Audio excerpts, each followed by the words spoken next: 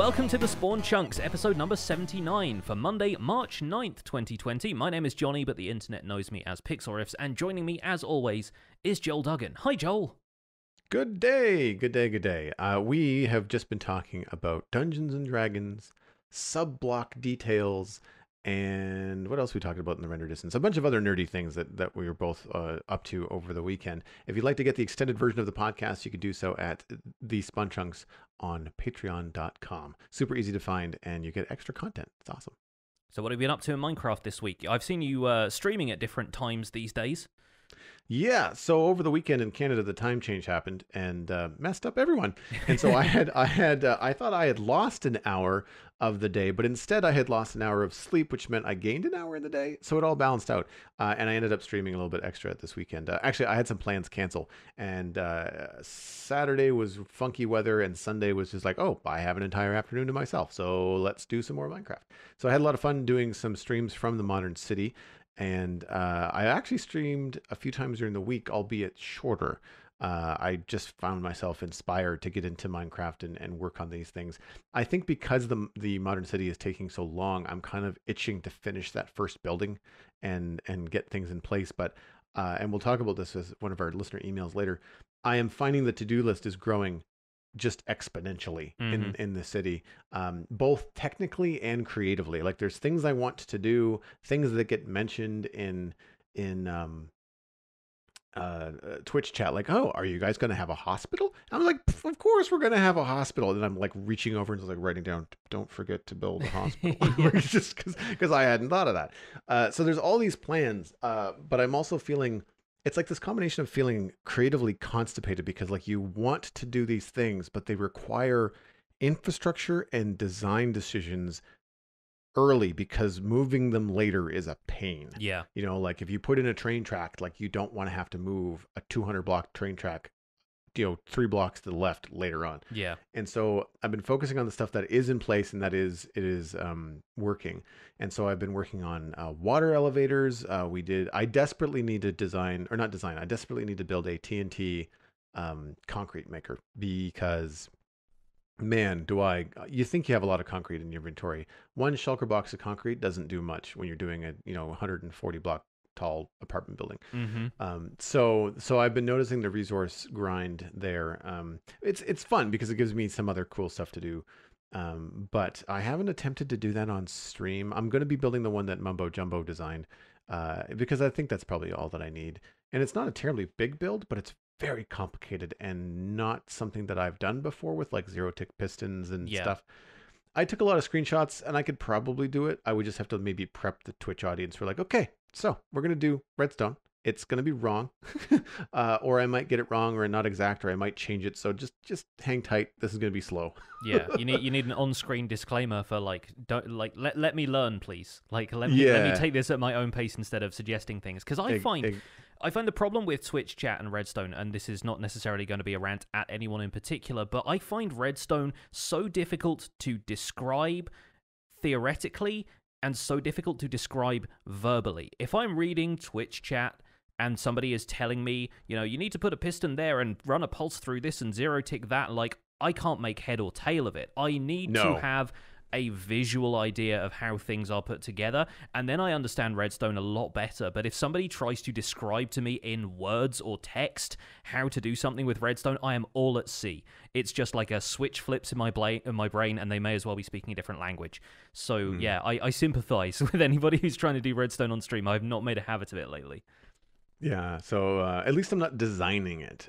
I've designed a little bit of Redstone on stream before, and sometimes it's fine when it works, or it's something that you've done before and you can explain it. But then other times when it doesn't work, you're just like, oh, wait a minute, like this, I don't know what's wrong, and I cannot problem solve this and keep up with chat at the same time. So I end up just kind of coming back to it later, usually when I have a fresh head. But I also find it's something I do with artwork as well. If I get stuck on a design, I walk away, I do the dishes, I take a shower, I work out, I come back 3 hours later, and then the problem just like solves itself. Like you just kind of need to etch a sketch your brain, kind of shake it out for a little bit sometimes. And one of the issues that I'm actually running into, though, with the high-rise build is that I have a number of vine drops. So I've got a question for you, and I've got a question for our listening audience. I want to know if there's a height limit to the vine drops that you can build in Minecraft. So a lot of people use water. A lot of people will use like a slime block at the bottom. I have been using vines because I prefer the soft landing. The idea is that depending on what feather falling you have on your boots, you put the vine 2 to 3 blocks above the ground. And then when you go down a 1x1 tube, the vine, which is on all 4 sides of that tube, will catch you and slowly drop you. And then you just drop out and you only drop like 2 to 3 blocks, at which point you don't take any damage. So you don't have that little like knee crunch, that Minecraft gives you when you jump off something too high. Mm-hmm. And you don't have the splash of landing in water, and you're not in water that you have to then swim out of to then move on. You're ready to go. You're on the ground, feet running. Yeah. I've got several of these. There's one in my swamp mine, which goes from 63, 64 down to Y level 6. So it's 60 blocks. There's another one in the end that goes from the end island all the way down to Y equals 1. So that's 60 or 70 blocks easily. I'm not sure what the end island Y level is. Do you know that? Pass. It varies. It varies dramatically, and I will get to that in my my discussion of my Skyblock Let's Play. Okay, cool. So anyway, so there's that. So they both work on the server fine. The other day when I was going through a vine drop that has been working repeatedly for me on the Citadel for the last few weeks, it stopped working. I just started to drop straight through all the time. I was like, well, this is weird. Why am I dropping? It's only 13 blocks. Like, it's not even that far. Whereas the one directly next to it was working just fine. And then I was making these vine drops work on the high rise in the city build. And now we're talking, I don't even know, 80 to 100 blocks easy, probably even 120 coming down from this high rise. Now, one of them isn't that tall. It's more like 40 blocks, and it's a 1x1. The one from the penthouse is a 2x2 because the building is centered on an even number. And so I don't know whether having a 2x2 area with vines still all around the bottom is causing the issue, but it worked once and I cannot get it to repeat. So I've had to waterlog 2 slabs at the bottom. So unfortunately, you survive, but you still get this splash, which is not really the effect that I wanted. Yeah. Not the end of the world, because we're using water elevators. We're pretending that water and water elevator tech is just part of this Minecraft universe in this modern city. So we're not pretending to make like real life elevators, because that just seems like crazy problems for me. Yeah. So we're just using the water stuff, which is fun because then you can kind of make it look a little bit more modern and futuristic. Mm-hmm. But like the water elevator, when you go up to the penthouse, like you actually get kind of bored. That's how long the bubble column is. It's like you go up and you're like, we there yet? Yeah. Oh, here we are. Like it's that long. And so the drop, it's considerable. And I don't know what it is about the vine issues that might have a limit to it. But at least in 1.13, now that we can waterlog slabs with that change, you don't have to have a full block of water. You can just have a waterlogged slab, which is much easier to walk out of than you're not bobbing. Yeah. So at least there's that. But it's still not quite what I wanted. So do you have any experience with like vine drops? I don't typically use them. The only time I've used them in the past was on another server that somebody else, I think, put it there. And I've never really encountered a drop that you couldn't stop yourself on vines. I think normally people put vines like 2 or 3 blocks high, and vines will often grow outside of that anyway because they vines. I think if I use string to cap them. That's how that's them. Yeah. Understandable. I think if you have a 2x2 area, I think there's just going to be a section in the center where the hitbox of the vines will not interact with the hitbox of the player, or rather the player is just going to fall down through them. But if you stick to one wall as you're falling, I don't know why that would be a problem. So So I'm not sure. I should clarify, when I say 2x2, it's a 2x1. Right. Okay. Yeah. Yeah. It's 2 wide, but it's still only 1 deep. So you really, when there's vines on 6 sides, you should still be caught. And maybe the other thing that there's a couple things I haven't tried. I haven't tried a 1x1 from the same height. Yeah. And I haven't tried to increase the amount of vines on the higher drop. Yeah. The reason why I don't use more than 1 vine most of the time is because the drops are shallow. And if you have more than 1 vine, it adds like this extra beat at the bottom for you to like, you have to wait to go through the vines. It slows you down a little bit and it makes the whole experience less smooth. Yeah, it's kind of like falling through a cobweb. Not quite that disruptive, but it's close. You know, like it doesn't feel as smooth. So, I mean, I could try that. There's a bunch of different things I have to try, but yeah, it's been a little bit frustrating. I wish there was a slightly different way to do that. Like I kind of wish that what I was really hoping for with the new honey block was that they would work the same way that vines do, because they look way nicer, right? Yeah. The vines you kind of have to hide when you're doing like modern builds or glass builds and stuff. Or if it's all glass, then you see the vines. But with honey block, you have to already be in the block. Yes. So having a honey block, even on all four sides, doesn't do anything. Yeah, you fall straight through the middle. If you have vines, they are, technically speaking, they are in the next block over, if you see what I mean. Yes. Like they are occupying the block that you are landing in, whereas a honey block is the opposite. It is recessed into the wall by like a micro, fraction of a block. Even if the block itself looks like a full block, you have to push yourself into it in order to slide down. So there are definitely mechanical differences there. Yeah, and they're too slow to be a down elevator. Like if I did the whole elevator that way, you'd be waiting forever. Yeah, slower than even the much maligned magma block bubble column, which is my least favorite elevator, because you still just take a bit of burning damage to the feet on the way out. But it's also super slow. I was so disappointed too, because I put this bubble column in and I made the interior wall of it on glass on purpose, because I thought, well, this is really cool. The glass drop on the outside, you can see the outside of the building and the city as you're falling to your not death, your hopefully survival and entrance into the lobby. But when you go up the bubble column, of course, because of the changes they made to water vision, you can't see anything. It's a big blue blur. And I'm like, oh. I was so disappointed that you can't see anything. I might want all that glass back, because I'm just like, well, you can't see anything anyway, so I might as well just, change it into something like lights or something cool to go by, because otherwise it's just a giant waste of glass. Yeah. So what have you been up to, man? I am now working on the largest mountain in my mountain range, which is it's taking a lot. I designed one sort of pizza slice of it, and not one of those wide New York pizza slices. I'm talking like tiny Italian pizza slice. It is a sort of vertical-ish section. I mean, as vertical as this mountain gets. It took me 4 hours, and so I've been doing this on streams, and streams are usually between 3 and 4 hours, and oh boy, this one is going to be probably most of my streams for the next couple of weeks just to get it done. And that's just the outside and not the detail, but I'm happier and happier with the mountain range every time. And once again, people are asking me, like, how do you have the stamina for this? And I'm mostly just looking at them and thinking, this is just going to look incredible when it's done. And the more I do on it, the more I'm happy with it. And even just placing it one block at a time, it's really coming together. So hopefully I'm going to be able to do some more with that soon. But of course, that's the survival guide. All of the work right now is going into that, and I'm just finding other little things to keep me occupied on the side, which actually ties into the email we have this week, but more on that later. Today, or the video that went out today at least, I fought the Ender Dragon in Skyblock. It did not go as well as previous Ender Dragon fights have done for me. I died twice, and I lost all my gear once. Now, let me tell you the circumstances in which I lost my gear, because it's actually a bit of a screw-up on my part. At some point during the fight, I placed a water source because I was leaping down from a tower and I was trying to land in a bucket of water, and I can't remember if I made it or not.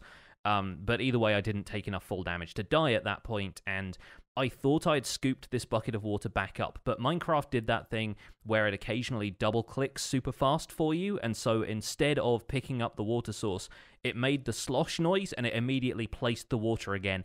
But in my kind of adrenaline-infused state where I was fighting the dragon, I thought, okay, I've got that bucket of water now. So, fast forward a little bit, I've done a bit of damage to the dragon. It punts me up into the air like 100 blocks. That one of those falls that you're like, even with Feather Falling 4, I am not going to be surviving this one. So, I fumble through my hotbar, realize that I have an empty water bucket on my hotbar, frantically open my inventory, switch out to the other one successfully, try and stick the landing with a water bucket, and fail. So I've died, I see all my stuff spread out around me, but I think I have pressed right click and placed a water source, right? So I come back to the end, look around for my stuff, I see the place where I placed the water source earlier, and it was close enough to the edge of the island that it was sort of where I thought I had been flung to and where I thought I had died. So my immediate assumption was that the game, like the internal server of the game, thought I had placed a bucket of water there, even if it didn't look like it had on my screen and I died, and then all of my stuff had been washed off the island into the void.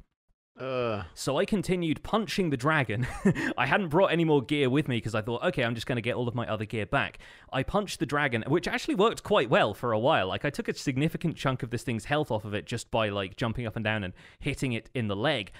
And all the while, my items were probably somewhere else on the island, and because it was taking me longer to kill the dragon at that point, they probably despawned when I came back.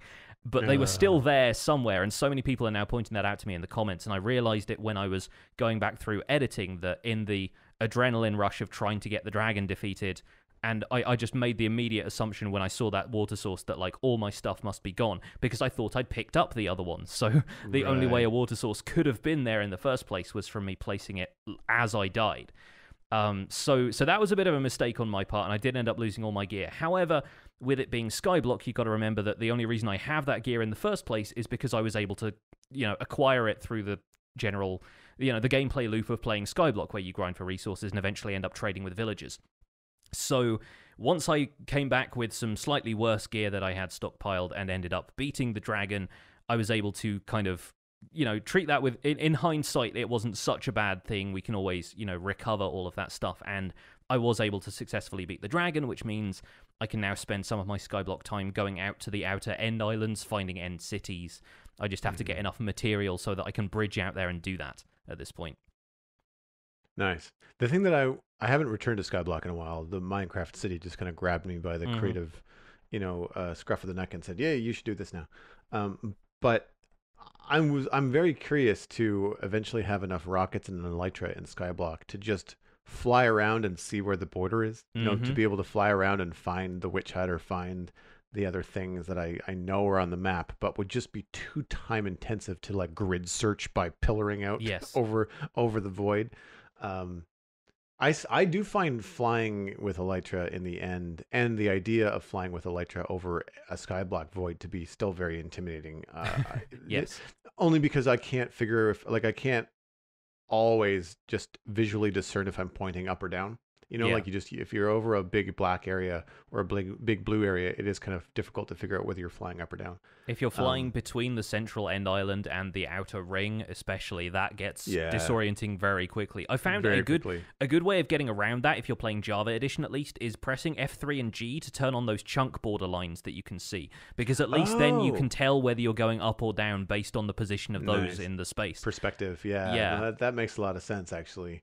That's a good idea. Yeah, it would feel like Tron too. Exactly. Yes, it's the cyberpunk grid kind of thing. Yeah, nice. The infinite grid. Yeah. But those are very helpful. I forget who it was. I think somebody left that as advice in one of my previous survival guide episodes, and that was a technique I had never really encountered before. So that was good work, whoever that was.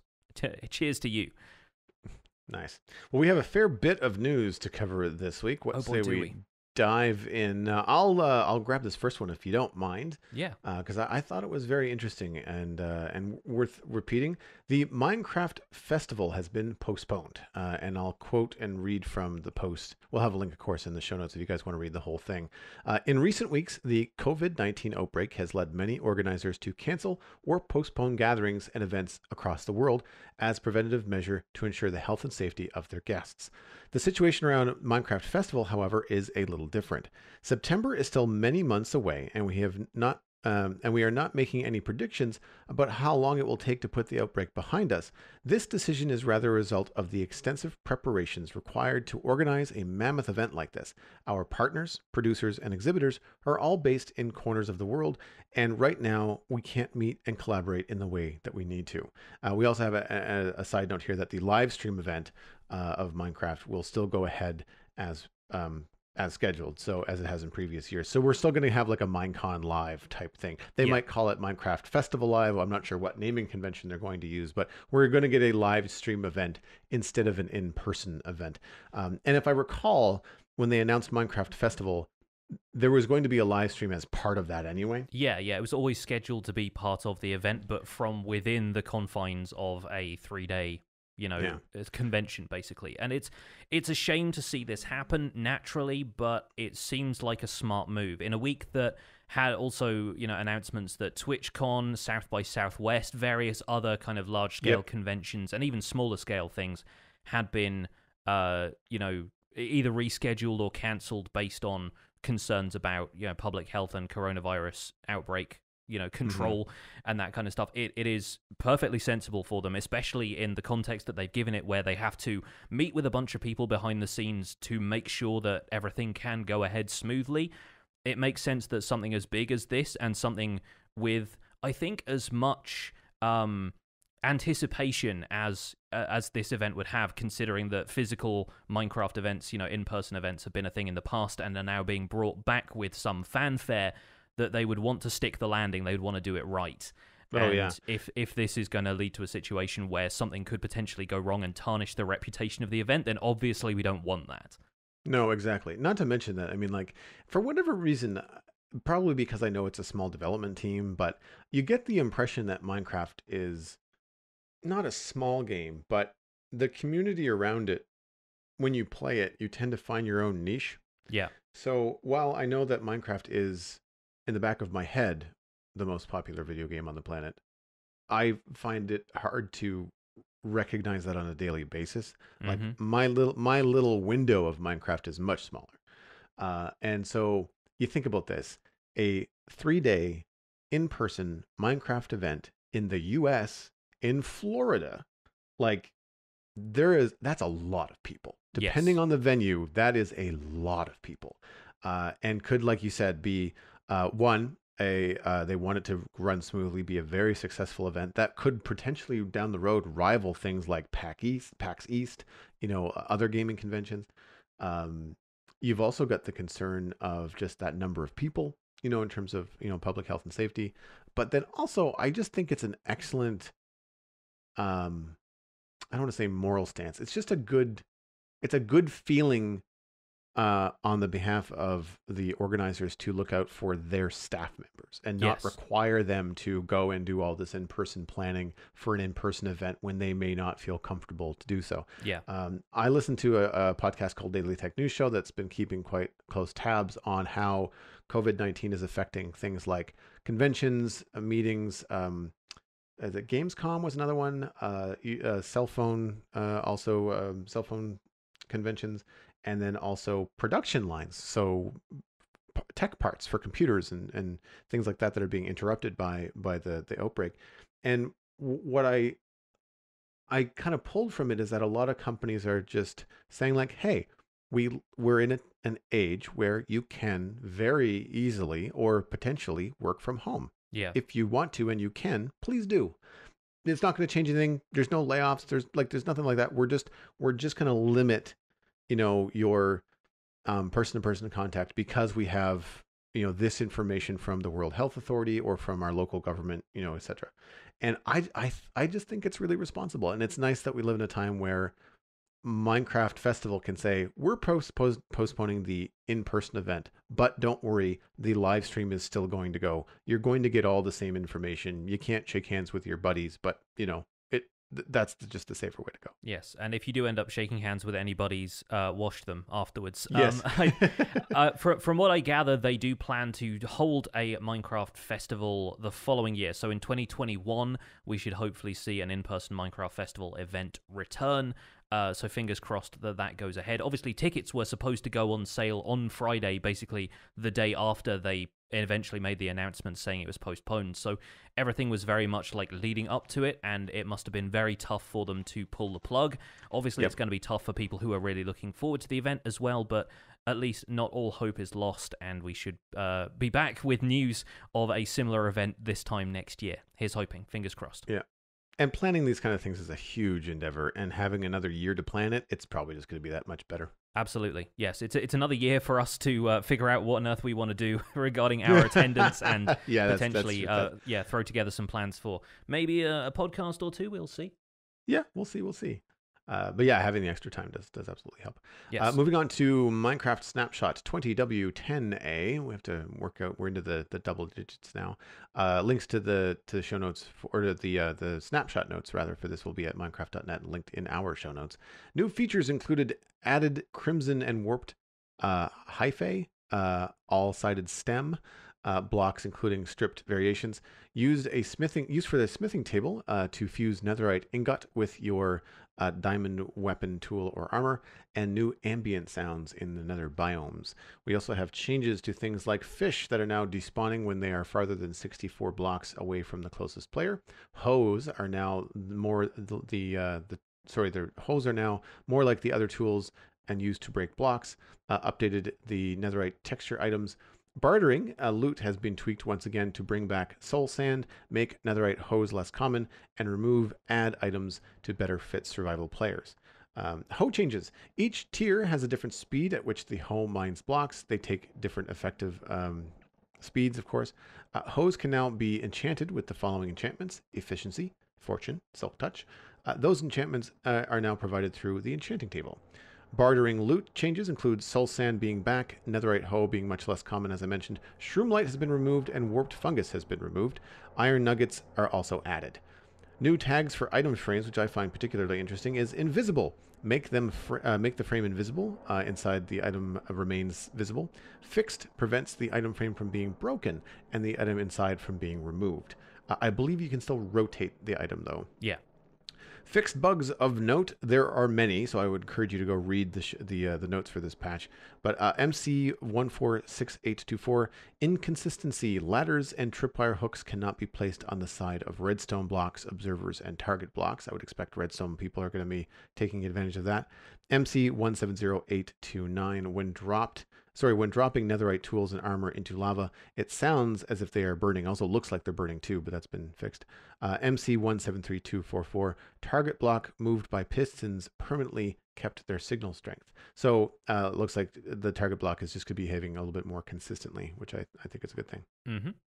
I will briefly touch on Minecraft Dungeons because a Minecraft Dungeons icon was added to the Minecraft launcher this week. It appears under any other Minecraft games you can launch from the Java Edition launcher, which right now is just Minecraft Java Edition, but there's also a tab for news, so there's actually more stuff being added to the sidebar there. There is nothing there as of yet. It's just another link to sign up for email notifications for beta, playing the game when more information becomes available. Add yourself to a mailing list effectively. And as far as we know, the release window is still April 2020, which now we are over a week into March, is next month. So hopefully we'll be getting early access to Minecraft Dungeons fairly soon, and we'll have a bigger report for you on the podcast when we are able to play it, because I'm looking forward to it. I think it's going to be a really nice, refreshing take on Minecraft as a visual style, and also could potentially give you a bit of inspiration for designing your own environment like that within Minecraft, which is something we're going to touch on a little bit later as our main topic. But for now, let's give our opinions about the snapshot, because we've already kind of said our piece about Minecraft Festival being cancelled. What do you like about this snapshot, and what do you think is still to come, potentially? I'm really looking forward to the item frame changes. It was a little bit of a note, but like a side note, but I feel like it's gonna, for those of us that are okay with it and do use some small data packs for things, I feel like giving data packs the ability to hide item frames or change I mean, you can already change the texture, but if you wanted to just have an item frame not appear there and be able to stick something onto a wall and have it look like it's part of the build, we were talking about like micro blocks and stuff in the pre-show. I feel like having the ability to put something into an item frame and then have that item frame not visible is kind of is going to be a fun thing for builders.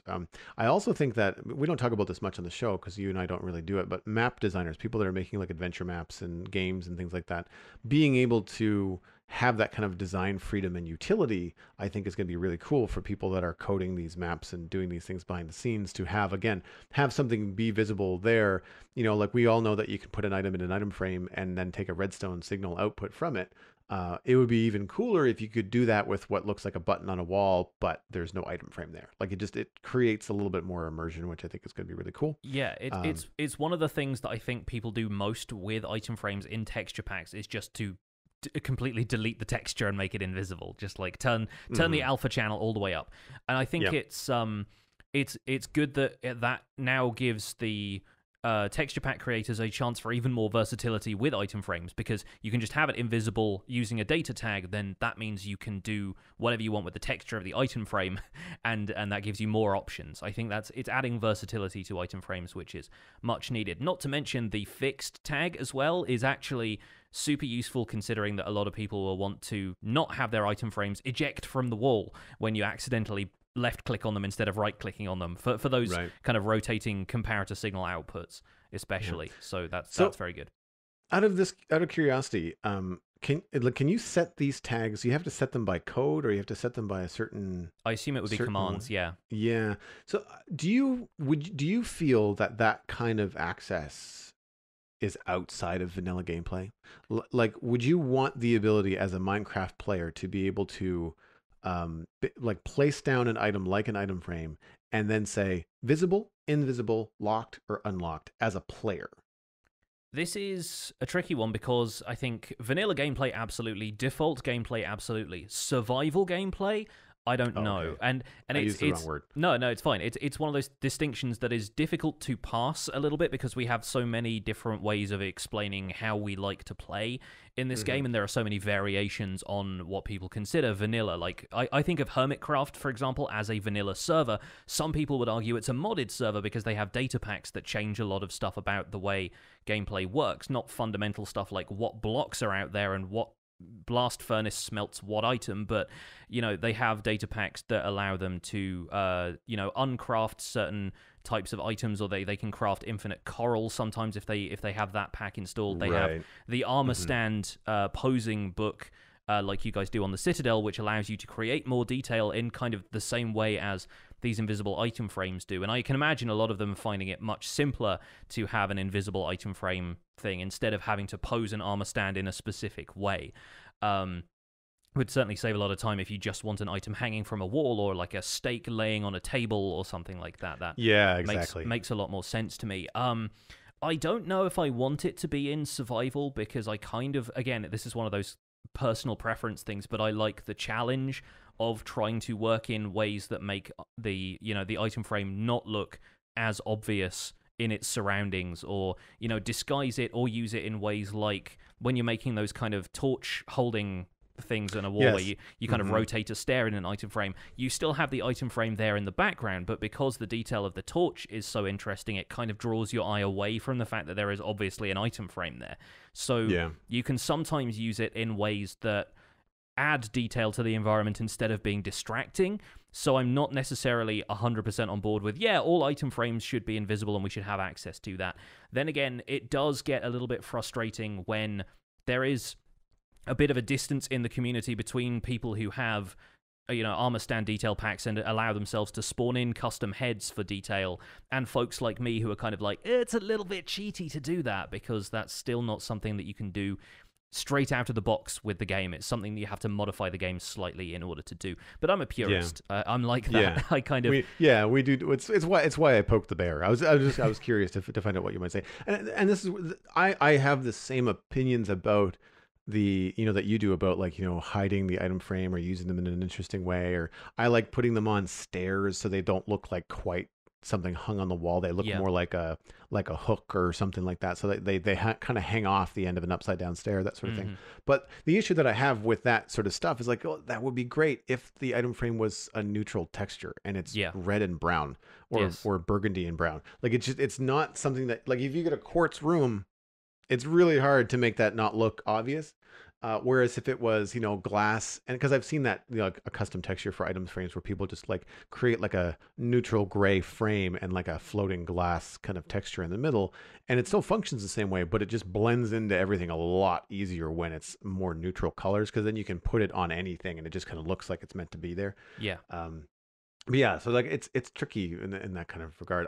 I wish there was I wish there was a way to do more of that kind of stuff in game, even if it meant like having to faff around with redstone, like maybe a powered item frame disappears. Like there could be some really fun things that you could have, play around with that. I don't necessarily want to make it easy, but I feel like there could be more options there. And I guess part of the frustration is like, well, this exists in the game, but it's not accessible to survival players. And I feel like, well, there could be some gameplay designed around that, which I feel sometimes is a missed opportunity. Yeah. My other thoughts, because I know that you have some on the Snapshot, are pretty brief. I'm still curious where and if we're going to see warped wart, like nether wart as a plant item thing in the game that you can plant on soul sand. Mm-hmm. I like the look of the nether sprouts. I think they're really well designed and very, cool looking. And I would love to see something like that. And I would love to see something where maybe nether wart and warped wart, whatever that might be, would emit particles. I feel like that's probably too much for the game and might be laggy. But it would be really cool to be able to put one of these things down in your garden and have little spores kind of come off of it. Yeah. I understand that would be a technical limitation, but I do think that it would be cool to have warped wart as a plantable, farmable thing, and we could still see it. We don't really know. It just feels weird that you've got warped wart blocks and nether wart blocks in the crimson and warped forests respectively, but then you don't have there's a item in the tree missing. You know what I mean? So I'm looking forward to something like that. And then the other thing that I noticed was the bartering loot changes seem okay. I feel like they increased nether quartz drops. Yeah, obsidian is more common as well, and and soul sand is back. So they added some stuff in, because I remember you said that last week when removing soul sand meant that soul sand was now no longer infinitely renewable, even if it was low. Yes. But they've removed warp fungus and shroom lights from the drop list completely. So it also feels like a nerf in that regard, because now those aren't renewable. And it's like, well, which is which? I'm not saying that there's not plenty of that kind of stuff out there, but if you end up playing the game like I do, when you have these beautiful new biomes, I tend not to want to clear cut stuff. I want to harvest a couple of trees to get some saplings, and then I go make a farm somewhere. I don't want to destroy the natural landscape. Yeah, maybe it's just the environmentalist in me. It's my thoughts entirely on this. I mean, shroom lights I can take or leave, because they appear naturally when you grow the warped fungus or the crimson fungus. But the fact that they have now you can't barter those anymore has been done for the sake of survival balance, which is presumably an exploration thing. You want players to be able to go further and further afield to find biomes, to maybe pick up the fungus from those biomes and then bring that back. But it limits where players can grow this stuff, and it limits how, if you want to gather a lot of those new blocks, the stems and so forth. I think the stem blocks are probably the most appealing ones out of the lot. I can take or leave the new kind of blue nether wart, the warped wart blocks. But I think the stems are going to be the ones that you want to build with, either breaking them down from planks or just keeping them as they are. And especially now hyphae have been added, and you're presumably going to use 4 of those to make 3 of the hyphae blocks, the same way that logs convert 4 to 3 when you want the bark texture on all 6 sides. You're just going to be going through resources at such a rate that you are going to have to clear cut large areas, and I don't necessarily like that.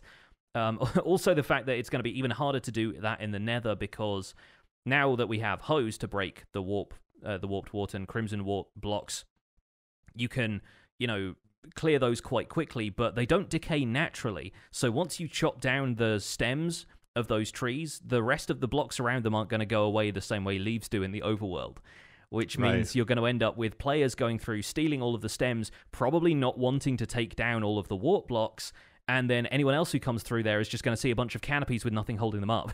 And I feel like that's kind of a weird, it's making worse the problem of people only cutting down the bottom section of the tree that they can reach from the ground and not getting rid of the top part, which I know is kind of heresy in survival servers. It's one of those things that people get really annoyed about you doing. I feel like that's only going to get worse if we don't have access to those things renewably. And I imagine they might have a plan to put those in renewably somehow, but if they don't, I feel like that's missing a trick a little bit. And I feel like while that has been done in favor of survival balance so that people just don't infinitely farm all the stuff they want from piglins, I still think just have those wart blocks occasionally drop a fungus as well as the block itself. Just add a loot table that allows them to be renewable, because I would really love to be able to have as much of that as I want to, not necessarily as easily as just chucking gold at some piglins, but still, I don't like the fact that it's no longer renewable again. Yeah, well, because we know that if you, as of last week, if you bone meal the proper nylium, you will get potential. That's where you can get the other trees. Or sorry, if you bone meal the fungus on the proper nylium, you will get the larger tree. Yeah, and thus be able to farm it that way. So it's renewable with a bone farm, which I mean most people can find an easy way to do these days, especially with the addition of a composter. So it's possible there if, as you said, you can get the fungus as a drop similar to sapling. Yeah, we just need some way to get them. And I'm not sure if hoglins can drop crimson fungus because they eat it, so maybe that could be some reason, again, to start a hoglin farm. But once again, that's stuff that you end up farming, or, you know, whether casually or via some kind of, like, really intense nether contraption that I've seen some people building, like, very powerful hoglin farms, then, you know, you could end up getting a lot of it one way or another. Anyway, relying on exploration being the only way of getting an item limits the experience for people who don't necessarily want to explore. And I've noticed a couple of the developers, King B-Dogs especially, has been quite active on Twitter over the last few days, asking people to contribute to this as a debate, asking if, you know, technical players are going to get a little bit annoyed by and how the balance really affects them if they have some features which are only really available through exploration. And a lot of people are interpreting that as some way of talking about the availability of netherite, but I think warped wart and crimson wart are kind of worked in there as well. By the way, I pointed this out on Twitter the other day. Warped wart, if you say it enough, just starts to sound like you're talking like an Enderman, because they have that kind of warp warp kind of noise that they make. And I kind of wonder if Endermen have just been saying warped wart all along, and now and those are the biomes Endermen spawn in now in the Nether update. So I'm like, have they just been searching for this the entire time and they've only just now found it? I'm confused. Do Endermen? I know when Endermen pick up blocks, they hold it like down low in front of them. Do they ever have it above them in a straight line? Like, do they ever hold it up high? No, they only ever hold it like they're kind of holding a wheelbarrow almost. So if anyone from Mojang is listening, Endermen in the warped wart forest should hold the blocks above their head and go warp warp warp victory. Like, we got it. I have found the thing. The thing. I have the thing. Do you have the thing? I also have the thing. Too funny. It's making me think of those TNT yeeting things that people have done with grindstones and like holding a TNT above the head of whatever kind of thing with like an observer on the front. Yes. I'm imagining them holding it like that and just going, I got it. No, I something that I was thinking about over the week, because I watched a couple of videos about these hoglin farms that just pump out more pork than you know what to do with. Piglins and hoglins fight. We don't necessarily know what. Well, hoglins eat crimson fungi. Yeah, and they're scared and they run away from warped fungi. Run away from warped fungi. I kind of want the hoglins to be like sharks. Like when you kill them, I kind of want, whatever they've eaten to be a potential drop. Yeah. So like gold sword, whatever, basically anything in the Nether. It would be really cool if they were like a garbage compactor and like you ended up with this dead hoglin, but then you got whatever it happened to eat or whoever it happened to eat. Yeah. I think that would be really like magma cream. Like to me, it would make as much sense as the piglin bartering, but it would be, you could have a smaller loot table and maybe less often, but I just find it would add this level of humor, I think, to the game, where it's just like, why does it have you just kind of have to connect the dots of like, why did I get a gold sword when I killed the hoglin? Oh, maybe the hoglin killed a piglin before I got here. And they're just like goats or whatever. They'll just eat anything. The garbage compactor. The raccoons of the Nether. I want to talk about these ambient sounds though. I don't know if you've had a chance to hop into the latest Snapshot, but I have not hopped in, but Slice Slime, of course, did an excellent job in his video of showcasing the sounds and turned up the volume. So I heard them that way. I tried to do the same thing in my video about this Snapshot. I covered this Snapshot and the last one in my latest video because Crying Obsidian still didn't have a use. It felt like some of the features they'd added were just kind of placeholders for now. I love this ambient soundscape they've added to the Nether. It adds such personality and atmosphere to each of these biomes as well. And now the overworld sounds eerily quiet by comparison. It's almost... I spent most of that episode in the Nether with the ambient sounds cranked all the way up. I came back to the overworld to demonstrate the smithing table thing where you can combine stuff in a smithing table now, where the GUI still needs a little bit of work. I presume it's just a placeholder, but more thoughts on that later. But it was just like... the silence was deafening almost, and it's unsettling coming back to the overworld after that. So... my thoughts on that are yes, 1,000 times yes. Add stuff like this to the game, please, because aside from the music, which most people play with music off so they can listen to their own music, or so in my case, so that when I'm making edits in my videos, I don't have to worry about the music editing halfway through. I can add the music in post. The ambience, though, is so nice, and because it's a continuous kind of looping thing instead of something melodic, it matters less when it comes to cutting video together. It's so atmospheric, and I didn't have the music going at the same time, but I imagine that would build up to a really dramatic and intense picture, and something that would be genuinely kind of scary. Like it puts you on edge when you're in the Nether. They've done a great job of the sound design. Like, hats off to the sound team. It's superb. And I really hope it sets a precedent for them adding ambient sounds to the overworld now. We've talked about this in previous episodes with, you visit a beach biome or an ocean, you hear the sound of water lapping on the shore or waves just kind of tossing you around. You have birds tweeting in forest biomes, that kind of thing. As long as it doesn't end up simulating stuff that isn't there, like, for example, bees buzzing or something is going to make you think there's a beehive nearby when potentially there's not. So some stuff does need to still be triggered by the actual stuff in the game, but... even just giving you stuff that isn't necessarily there, like the chirping of birds. There aren't birds aside from parrots and chickens, I guess, really. But it's just going to add something, or like just the gentle rustling of leaves in the wind or something like that is really going to add some atmosphere to the overworld that is currently lacking in a sense. And it's controllable by a volume slider. So if you don't like it, you can just turn the ambience all the way down, and the only thing you are losing at that point is cave sounds. Right. On that topic, though, I really hope Bedrock Edition gets dedicated volume sliders soon. And I've been playing a bit of Bedrock Edition, collaborating with my good friends Loy. There are 2 volume sliders in Bedrock Edition, which are music and sound effects. And I usually play without music, of course, but putting everything else on the sound effects sliders is going to be a problem when you introduce stuff like ambient sounds, because for a start, it makes fine-tuning impossible. And also, the ambient sounds, when you have them cranked all the way up, are pretty loud. But you want to be able to hear some stuff over the ambience of the Nether. You want to be able to hear when the zombie pigmen are mad at you, or when an Enderman has spotted you, and you get that kind of rising, angry Enderman sound. And it's going to be more difficult when the soundscape is so layered. And so I really hope Bedrock gets sound sliders like Java has, where it's split off into different options and you can have more control over that. Because I don't think Bedrock players are necessarily like, even if it's, on mobile or console or something like that, they're going to want that level of fine detail, and I'm surprised that it hasn't been added sooner. But I think there are still a few other things that they really need to add to Bedrock from a sound perspective, subtitles being one. But I really wish that they split that out a little bit more so that you can control the level of ambient noise you're getting if you don't want that. I even have spotted a number of inconsistencies in the Java sliders. In the end, in particular, hostile mob noises like Enderman, even at 3%, are crazy loud. Yeah. Like there's no...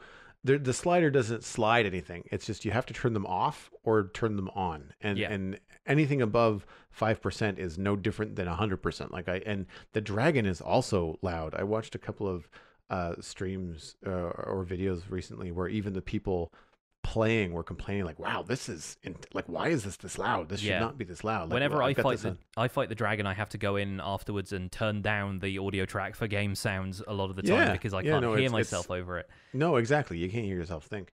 Yeah, and on Bedrock, that is worse. I remember fighting the dragon on Bedrock, and we had all of the sound effects and stuff probably on 50%, and the dragon was distorting. It was that loud, and it didn't seem that loud at the time, but on the record, for some reason, it just blew out the soundtrack. And so, yeah, I really think that needs a little bit of adjustment.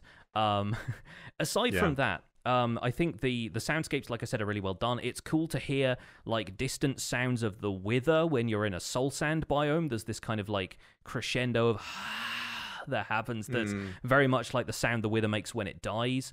And that alludes to the fact that the soul sand all around you is what is used to create the wither. You have kind of distorted Enderman sounds and kind of end-themed sounds in the warped biomes, which are great for their inhabitants. And likewise, everything else just lends a little bit of atmosphere to the entire experience. So hats off, sound team. You've done a really good job. I agree. Let's briefly touch on the smithing table, because that has functionality now, which is something we've been talking about for a long time. How do you feel about it being used to upgrade stuff to netherite level? Upgrade stuff to netherite level and maintain the enchantments, if I'm not mistaken. Yes, but the upgrading has been moved entirely to the smithing table for now, so you can't do it in a crafting interface anymore. It has to be done through the smithing table. Right. Taking things away can sometimes feel bad, but at the same time, it can avoid confusion. So you would not want someone to think they can upgrade it on the crafting table and have it lose all of its enchantments, and then realize the hard way that they have to then go and move it on the smithing table and upgrade it that way. My only kind of feedback on that, while I like the functionality, the smithing table itself, the interface, I'm hoping is in progress, because it's pretty very bare bones. It's literally like bare bones even for Minecraft. Yeah, two boxes and some text. And I think my problem with it so far is that this doesn't feel like it was the plan for the smithing table all along. It seems like it's something that has been done as a result of player feedback, at which point I'm like, so what are we losing from the smithing table? Did they have a plan in the first place and they're just now realizing that maybe the smithing table should be used for this as well? And if this is all it does, this feels a little bit like an oversight to me, because for a start, we still have no answers about what the fletching table does, and since those are the two without functionality right now, it feels like maybe they should be getting attention around the same time. And I can't see us making netherite arrows yet, at least, so I'm not sure how that's going to work out. No, but, the fletching table stuff for me has always been like, that seems like the place where you're going to combine potions and arrows, and much like the loom has taken over banner the way crafting, to make banner crafting and things. Like I get the idea that it would be a good way to do that kind of stuff. I don't use the new blocks very much. Like cartography table, I need to look into that, because I want to make some maps for the modern city, and I'm going to have to learn a little bit more about the cartography table to be probably more efficient and have some better tools at my disposal. Locking maps is pretty fun as well. If you want to do like map art with those, then that's a vital piece. But that's, again, a very niche thing, and it also takes a lot of time to make map art. So not for everyone. No, but the thing that I wanted to with the smithing table, like while I feel it's pretty minimal, and I don't really, I mean, it's okay. I'm not complaining about that's how you do it, because mainly because I don't see myself doing it anyway. In terms of upgrading to netherite tools, but I just don't know what else it could be used for. Yeah, like I'm kind of at a loss, because I was thinking, we could combine tools. Nope, we do that on an anvil already. Yeah. Well, we could, use it for, other stuff, like I'm trying to think about like adding features and things like that you get in like modded Minecraft, where you tweak and augment by combining different elements. But it's like, well, they obviously they did that with netherite, and it's kind of an all or nothing. There's no nuance to it, right? Yeah. So yeah, I'm kind of at a blank. Outside of it being a really interesting blue metal texture, I don't think about the smithing table that much. Yeah, and I'm interested to see if the smithing table functionality gets expanded upon as a result of this. If we could maybe upgrade some iron tools into diamond tools just by putting one diamond in there, if that becomes a system whereby you can keep the same tools and augment them every time you go up a tier, in which case it completely changes the balance of what diamonds are used for in survival, so that could potentially be like a good or a bad thing. But if this is the only use for the smithing table, frankly, I'm a little bit underwhelmed, and I kind of hope we see, a few more adjustments to that and a bit more functionality added, because the other crafting tables at least have a bit more depth to their functionality, for me at least. Yeah, no, Let's move on to emails because we've talked about the Snapshot for a fair while at this point. Sounds like a good idea. And actually, it's a short and sweet email this week from Rebelias. Hey, I recognize that name. Make busy versus busy building. Hi, Jonny and Joel. You're both working on massive projects that will keep you busy for several weeks. I would say several months, actually. In my case, definitely. In my own world, I've been noodling on a Stone Age village build for a month or more, and just wanted when I think I've got the notion to begin, I spend an hour collecting honey from a beehive or collecting pumpkin seeds from my garden. How do you keep all of the errands and tasks from being a distraction long enough to make progress on larger projects? Your squirrel in training, Rabelias. Thanks for the great email, Jonny. I know that you've probably got some thoughts on this. So, like, how would you approach the errands and stuff in Minecraft? Well, if you come up with an answer for that, let me know, because I feel like I'm only able to put the time into the projects I have because I play Minecraft for multiple hours every day, and because it's all working towards YouTube and Twitch content. So I still have not finished so many of the building projects I have in my world because I was distracted by other things. And maybe that's because I want to do a tutorial on something small for my YouTube channel, but my main city build that I've been working on for ages is still not done, and here I am, 5,000 blocks away building mountains, which are taking forever. So, yeah, I think you have to embrace the fact that for most players, longer build projects are a marathon and not a sprint. So you've had these ideas for a month or more, and it can take you a couple more months to even act on them and build stuff. And that's, in a way, that's okay, because I presume what you are getting out of collecting honey from beehives, or, working on your garden, that kind of stuff, little details around the house maybe, that is still fun for you. And ultimately, the main scope of the thing is that you are having fun. That's the point. Obviously, build projects as aspirations are great, and I'm sure the Stone Age Village project is going to turn out for you eventually, but you got to wonder why that's like a concern. You don't need to have that as an objective, and you don't need to prove anything to anybody by building it as soon as possible. It can wait, and if you feel like you are building up your ideas for it in the meantime, then that's super cool. The only other thing I can think of is automate your pumpkin collection so you don't have to collect the seeds yourself. Automate the beehive stuff so that you can collect honey passively in the background, right? How would you tackle that kind of problem? That's precisely my answer. The two things that Rebelias mentioned in the email are things that you can automate, and that's where that's another time sink all of itself, though. That's the problem. Yeah, well, that's the thing. This is where I land. I don't like collecting pumpkins manually from a garden. I don't like collecting sugarcane manually, even though it's probably one of the more efficient ways to do it in terms of just like how much you can get quickly. But for me, I can move on with my larger projects because a lot of the blocks that I've got, either it's an old world and I have a lot of the stuff lying around, or I've got a lot of the items I need coming in automatically. Bones, for example. A lot of white concrete in the new city build, but I'm not hurting for bones because I've got multiple skeleton spawners on the server. Same thing with wool. We've got a triple cave spider spawner that was one of our first XP farms. So we have more string than we know what to do with, and we're converting a lot of that into wool. And if we need more of it, it's really easy. It just means that the next time you repair your gear, you repair it at the spider farm instead of the Enderman farm, and you end up restocking the string chests. And by having some automation in the world, I think it will free you up in terms of your time. It's one of the things I did not like about Skyblock is that every time I walked by the sugarcane, wheat, pumpkins, and melons, I felt like I had to harvest it, and that's not what I wanted to do. I wanted to work on my Nether portal, or I wanted to work on my other things. Every time I walked by the mob farm, mainly because I was using it for XP, but also because I was trying to get villagers and other things like that. Like I felt like I had to stand at the mob farm and hack at stuff, and I didn't want to do that. I would much prefer to have an automated system, but without iron, without hoppers, I wasn't able to have an automatic collection system. And so you have the ability in survival, not so much Skyblock, until you're at a certain level, but in survival, if you've got enough resources to set up some automation, even small automation, it doesn't have to be 90,000 sugarcane an hour. If it's just you and you're just needing some books, like you can just create a small, 8 wide sugarcane farm. And if it's loaded, it's just going to passively create stuff in the background and save you a lot of time in the long run. I make no claims on learning redstone not taking a ton of time. Yeah. Like you may end up putting 2 steps backwards and then 3 steps forwards in order to get some automation going. But in the long run, it's going to be beneficial to you. And I'll use an example that I'm dealing with right now. I need to create a TNT concrete maker in my city.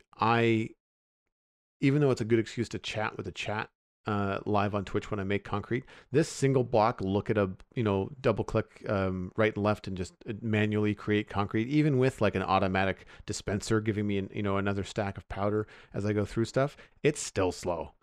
Compared to how quickly I go through stuff. So if I was just building with concrete all stream long, I would be hitting that concrete maker probably 2-3 times an hour. Yeah. Whereas if I go and in a minute can do 9 stacks of concrete, I could chat for a couple of minutes and then create a shulker box of concrete, which is going to last me a lot longer. Yeah. So those are the kind of things that if you take the time to build the farm or build the automation, then you will save yourself time in the long run, which leaves more free time for planning. The other thing that I think is important to notice, which it's a little bit more apparent now because I notice a lot of YouTubers are mentioning things about Twitch streams and how long a project has taken and all this kind of stuff. I know I recognize you from my Twitch community and probably Pixel Riffs as well. So you're familiar with that kind of stuff. But anybody that's out there that's listening is like, gosh, I don't know how people put this kind of time in. Pay attention to the streams or pop by someone streaming and see just how long it actually takes. There's a bit of a misnomer when you're watching people that, one, potentially are Minecraft and YouTubers for a living, so it is their day job. And two, they might glaze over the fact that, we did this on a live stream, and they don't mention that it was like 2-3 hour streams of clearing a guardian farm or creating a pyramid or building a mountain like Pixelriffs is doing. So like it sometimes it can feel like these things are just springing up out of nowhere in some of your favorite Minecraft videos, when really there's 12 or 14 hours of work sometimes in there. And it's just not always kind of like hammered home. This is how it's been done. I experienced this myself when I first started learning how to paint digitally in Photoshop. A lot of the tutorials and stuff online are time-lapse videos, and they're not sped up a lot. They're just sped up at 2 times speed so that the artist can still clearly talk about what they're doing, give you some education, and you can see what's going on. But the problem is that even though I know it's a sped up video, because that's what I have visually taken in, I would get really frustrated when I was working on a painting and it wasn't going as fast as I wanted it to. Yeah. And it was because I had this false impression of like, this should be going faster. I should be painting quicker. And I actually took the time to download a video from someone that I enjoyed and used my video editing skills to put it back at normal speed. And I was like, oh, wow. Like there's like points in this video where the cursor isn't even moving. Like it's a lot slower when you look at it in real time. And I think that's important to do, even if you're not a big stream fan, just kind of tuning into 1 or 2 streams of one of your favorite YouTube creators and looking at how long it actually takes them to do stuff. I took 2 hours yesterday to design a garden fence. It's 30 blocks long.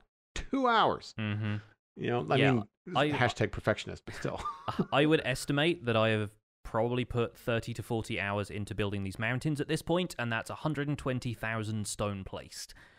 So yeah, there's no substitute for just putting the time in at the end of the day. And I think you talking about speed art and an artist actually ties in really well to our discussion topic this week. We're talking about using art as inspiration, and this is inspired in itself by friend of the show Mythical Sausage, who recently released a video about how to build a Minecraft house inspired by concept art. And if you head over to his channel and watch that, and then head over to his Twitter feed, which I believe is just at Mythical Sausage on Twitter, he's actually retweeting a lot of people who are posting the concept art side by side with them having built a house like that in Minecraft. And so I figured we could reopen this discussion because we've talked about it in the past, and we're going to keep it relatively brief here because I know we're short on time. I want to have us suggest a few approaches, a few resources, and places you can look for inspiration for your Minecraft builds, because we all know inspiration is one of those things that's difficult to come by if you don't know where to look.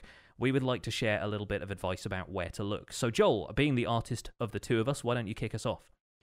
Well, I'm going to kick it down to a simplified version of this, and that is Lego. Specifically, Lego and Lego ideas. I have pulled a number of ideas from the Lego Ideas website. So these are creator design builds in Lego. So they're not meant to be a play set so much as sometimes they're meant to be a model, or they're meant to be a certain piece of architecture. And they can be really, really intuitive. The Inn on a Bridge, which I designed on the Citadel, was based off of a Lego Ideas build of the same name. And I tweaked it. I mean, obviously there's a little bit of translation change because Lego bricks are a different dimension. They're not as tall as they are wide in many cases. Even the 2x2 Lego brick, which is the closest you'll get to a Minecraft block, is not a cube. It's a little bit squat. And so it takes a little bit of adjusting, but man, oh man, can you ever get close? Like you can really get yourself into a position where you can recreate something inspired by Lego with a tighter blueprint than you could by just looking at a painting. Because when you're looking at a painting, as I'm sure Mythical Sausage will explain, there's a little bit more of interpretation and a little bit more of adjustment going on because of the width of Minecraft blocks and things. So I would suggest taking a look at Lego. In particular, if you're working on cities, then I would look at something like the creator expert sets, the modular builds for Lego cities. They're really good. Proportions are also about the same too. Like a Lego minifig is around the same size as a Minecraft player. And that's, I think, one of the reasons I like Lego minifig builds so much is that as play sets, they're designed with the minifig in scale. And so they kind of help you with getting that Minecraft scale right. Yes. As far as like the next level above that in terms of like ease and access would be looking up models. I think the roof of my wheat mill on the Citadel was inspired by other Minecraft builds because I'd never done anything like that before. But the bottom part, the stone walls and the wheel and the stairs and the bay, the hail bay underneath the mill, they were actually modeled after houses from a model train set. So I looked up small models. I was looking up train models and house models, and I can't remember the exact term that you have to search for, but you can find it pretty quick on Google. Like model train sets or not maquettes, but they call them something specific. But because they're a physical sculpture, you can see them from different angles. You don't have to imagine it. Usually when you see photos of these things that are for sale, they've put them on a little pedestal and they've turned them around 360 degrees. And you can see, oh, that's what the windmill looks like from the front, the back, the side, the top, etc. And that I found really helpful. Again, it's more complicated than a Minecraft build and more complicated than a Lego build, but it gives you just structural ideas. And someone has already done the research as to what a medieval windmill would look like and put the pillars and the stones and the windows and probably the proper places. So you don't really have to do as much imagination or interpretation as you would have otherwise. Last but not least, I've mentioned this a couple times on the podcast, but artstation.com is an excellent resource, specifically because it has a great search feature where you can narrow things down by the medium. So you can say, I want a 3D, like a model, like a video game model, or you can say, I'd rather look at paintings for inspiration. Give me landscape paintings, or give me paintings from Photoshop, or whether it's real life paintings in watercolor, or whether it's, digital paintings and different things. You're going to get more concept art and fun stuff to play with if you do more like, Photoshop, digital 2D sort of things. And then you can narrow it down by subject matter, like figures, vehicles. You can do, I want to say they even have genres like sci-fi, fantasy, that sort of thing. Yeah. I will give a little asterisk here and say, parental advisory or NSFW for work, because it is an art site. There is some figure drawing. You might have some nudity, but it's not in a bad way. It's art. Like it's someone doing figure drawing and tasteful art, exploring human form, which can lead to some figure drawing and things like that. If you're looking for environments, you're not going to see that much. So if you've got that search dialed in, then you're mostly going to be seeing landscapes. That kind of stuff is not going to creep in. But when you first pull up the page, they kind of just show you what's happening on the site right now, which could be just about anything. And I have a couple of artists I actually want to recommend. Andreas Rocha, Rocha, is fantastic. He does a lot of like medieval castles, and he does some futuristic stuff too, but mostly it's medieval stuff. And it really translates well to whenever I see one of his paintings, I'm just like, oh, I want to make that in Minecraft. I don't have the time, but I really want to make that in Minecraft. And then Tim Kaminsky. Kaminski. And he does some more futuristic stuff, like Stonehenge and some stone monoliths with like, neon lighting and things. It's a little bit more intricate on the inside, but he creates some really interesting shapes, a lot of verticality and a lot of straight edges, a lot of, what's the word I'm looking for? Behemoth type stuff, which would translate very well to Minecraft and maybe like monolithic kind of monolithic stuff. Yeah, like really kind of cool. He puts a lot of history and culture, imagined history and culture into his work. So like you're looking at it and it looks like something that's been around for ages or was built by some mystery society. And we talk a lot about, story in Minecraft as a way for people to keep inspired and have new projects. And having art like this is great because like sometimes you don't really get much of an explanation from the artist either. They just kind of create this cool visual thing and they've got some idea in their head about where it came from and who might have built it. But then it could be up to you to be inspired in Minecraft, and maybe one painting from Kaminski creates an entire world and mythos for you in Minecraft.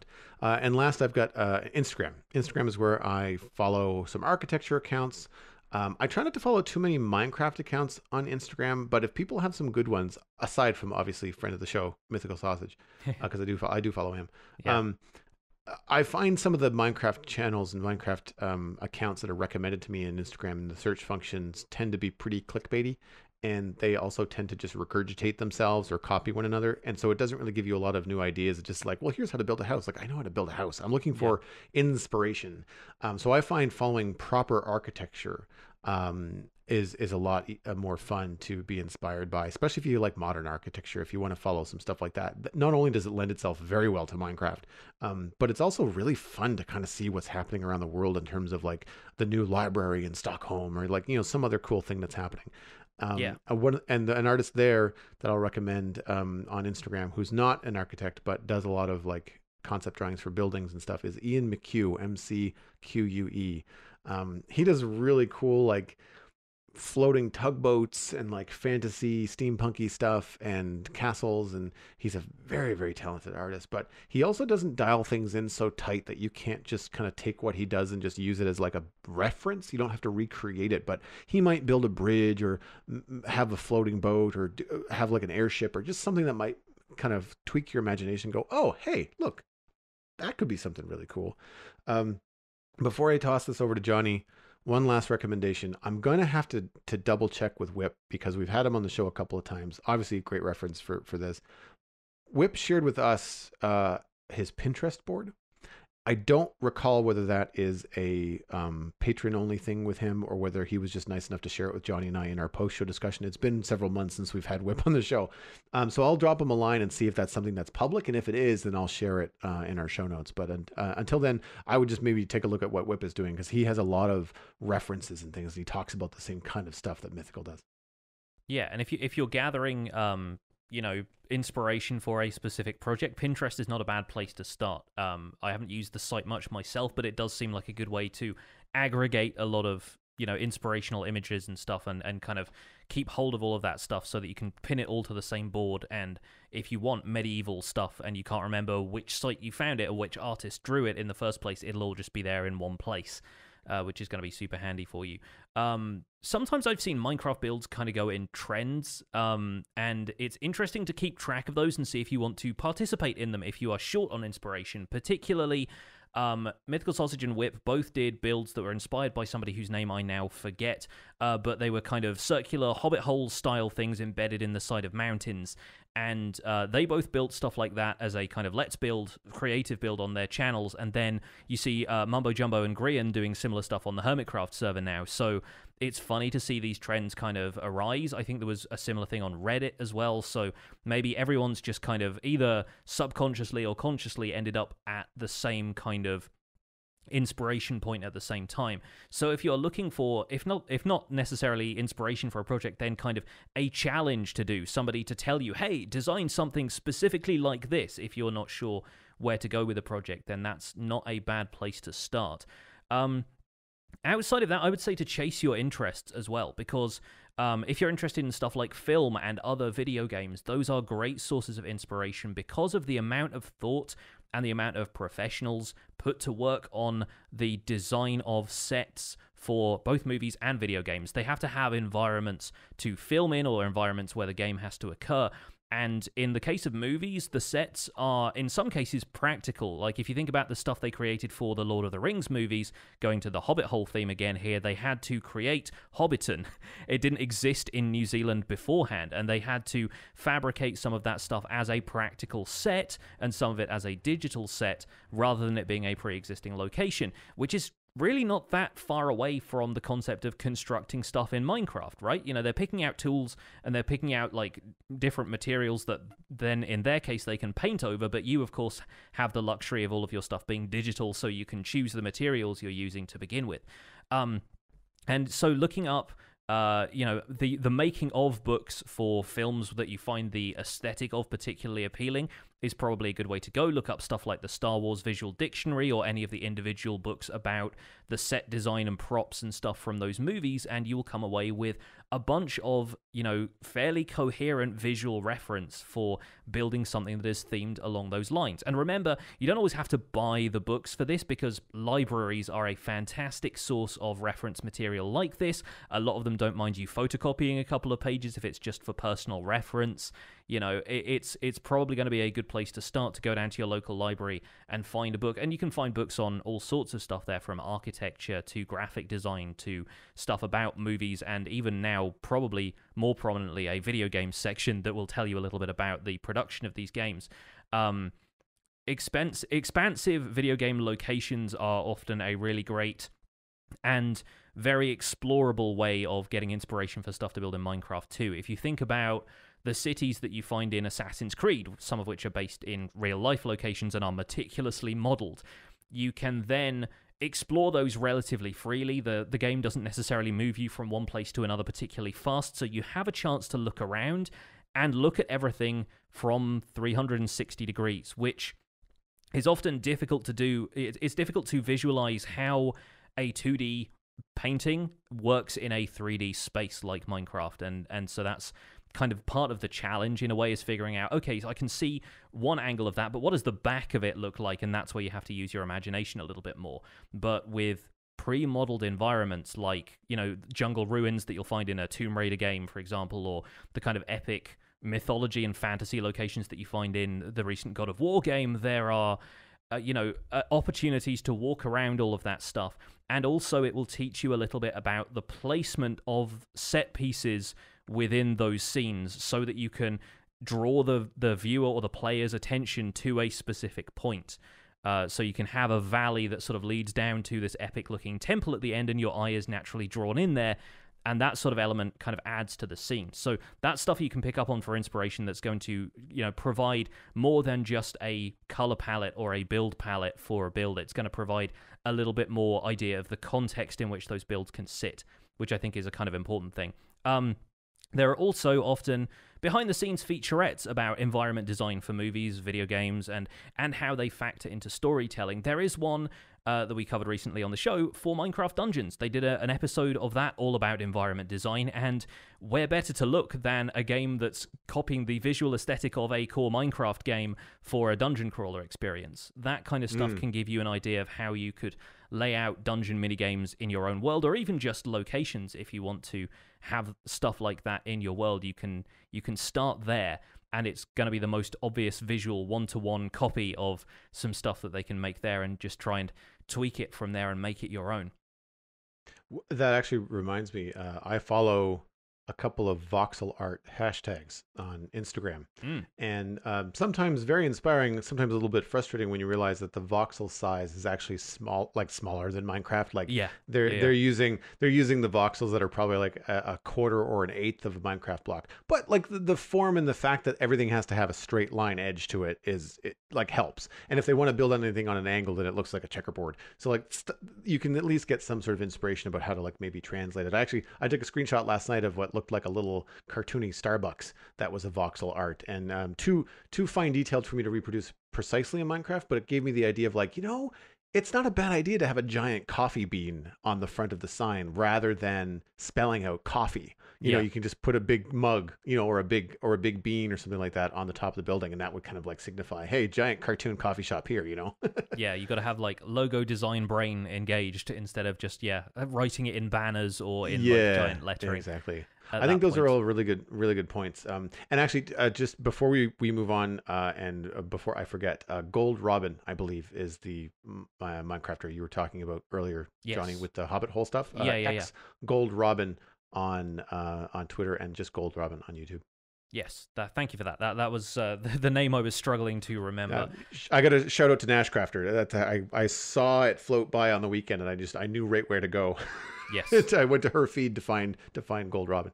Yes. Well, folks at home, if you have any suggestions for other places that your fellow Minecrafters can find inspiration, of course you can email the show, you can @us on Twitter, share this stuff around, because I feel like the community occasionally needs a little injection of inspiration, especially while we are still in the void between updates, and hopefully you guys will have some interesting stuff to share with us. But that is going to wrap up this episode of The Spawn Chunks. You can find more information about the show and links to some of the things we've talked about today at thespawnchunks.com. The music for the show is composed by me, and The Spawn Chunks is proud, as always, to be a listener-supported podcast. If you get some value out of the show, consider putting some value back in at patreon.com/thespawnchunks. You can join our Discord community. Pledging at any level gets you an invite to our patrons-only Discord chat, and there are even some exclusive chats for folks who are able to donate a little more each month. It gets us closer to our next goal, which is recording The Spawn Chunks live in Discord so that people who are patrons can listen in, and you can join a community of 162 patrons, which is another increase from last week. Thank you so much to the folks who have joined. Always great to see you guys contributing to the discussion as soon as you hop into the Discord. And special thanks, of course, go out to our content engineers, Cameron Sigelski, Greener Canuck, JD Williamson, and Yitz for their support on this episode. Sharing the podcast with your friends is the easiest way to support the show. You can find us at The Spawn Chunks on Twitter and Instagram, but a personal recommendation is by far the best way to support the show. Poke a friend in the arm, someone that you know, someone that you're talking to about Minecraft already, and say, hey, you might actually enjoy The Spawn Chunks, because I know that I do. You can email the show at thespawnchunks@gmail.com and share with us where you get your inspiration for Minecraft. Subscribe on iTunes, Android, Stitcher, and Spotify. We're also on YouTube. The extended version of the podcast is available at the Patreon page, which is patreon.com/thespawnchunks. And of course, the RSS feed is on the main page, along with the show notes, thespawnchunks.com. My name is Johnny, but online I go by PixelRiffs. You can find most of what I do at youtube.com/PixelRiffs, where I attempt to make sense of this crazy and wonderful game in a series called The Minecraft Survival Guide. I also stream 3 days a week on Twitch, doing behind-the-scenes work for the Survival Guide. In this case, the scenes are a mountain. I'm also the voice of the unofficial Hermitcraft recap, which you can find through a quick YouTube search. And aside from that, I'm at PixelRiffs on both Twitter and Instagram. Joel, where can people find you online? Everything I am doing online, including my illustration and design portfolio, is at joelduggan.com. If you are interested in hiring me, then just drop me a line there. Thank you to all the people that have actually dropped me a line. I've got quite a lot of people emailing and asking me what's up. I apologize for the wait to get back to you. It's a little bit busy right now, but this is a good thing. I am not complaining, but just a little bit of patience. I will get back to you. The Citadel Cafe is a podcast I do about sci-fi and geeky entertainment. You can find that at thecitadelcafe.com, and you can follow me on all of the socials. Just my name, Joel Duggan. Super easy to find, but Twitch is probably where I am the most active these days, and that is twitch.tv/Joel Duggan. Come hang out. We have a lot of fun. Thanks for visiting The Spawn Chunks. The world outside is infinite. Stay inspired.